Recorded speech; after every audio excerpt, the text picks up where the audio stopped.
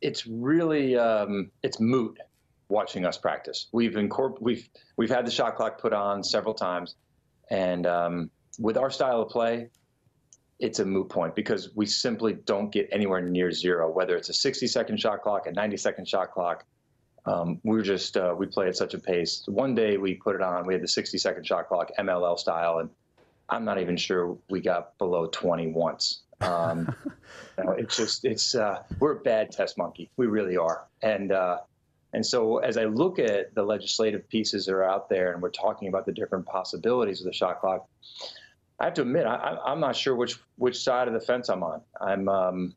I actually think the current rules have done a pretty good job of speeding up the game, yet, giving choices to coaches of how to attack or not attack and how to be patient at times.